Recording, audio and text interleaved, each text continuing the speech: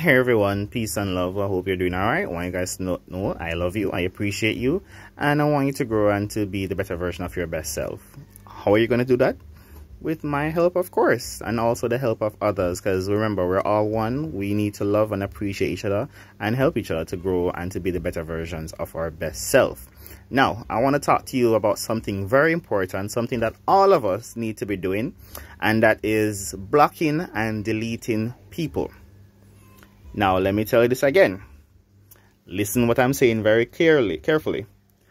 I'm going to teach you how to block and how to delete people. Now, I'm not talking about physically going into your device and blocking the person or deleting that person's contact details. No, I'm talking about whenever a person comes to you and they have a certain mindset, they have a certain point of view that is negative or not beneficial to your growth and your development.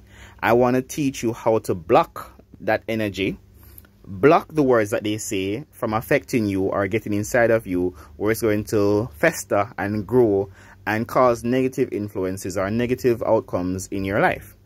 Now, I'm also going to teach you how to delete what that person has done or said. Now, you always hear the talk about forgive and forget. Some of us have very good memory, some of us have awful memory. But I want you to use that to your advantage now.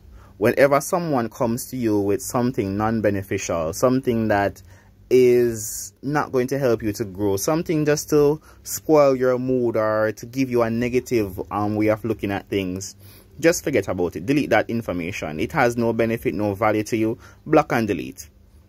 If you want practice, go out, speak positive things over your life, speak positive things over your children, speak positive things over your house, your career, your job, every aspect of your life. Speak positiveness. When you're walking, you see the sun shining, you feel the breeze on your skin, be thankful, be grateful. Speak only positiveness.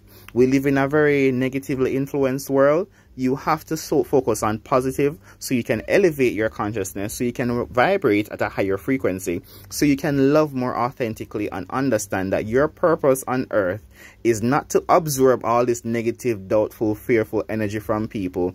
It's not to absorb this garbage that people put out in you. So quality people, stick around quality people. Low vibrational people, learn how to block and delete. And if it comes to the test where you have to physically block and delete them out of your life, go for it. You know what is best for you. You know what you need to grow and to develop. I want you to take better care of yourself. I want you to take better care of your mind. Be careful of what you allow to come into your life.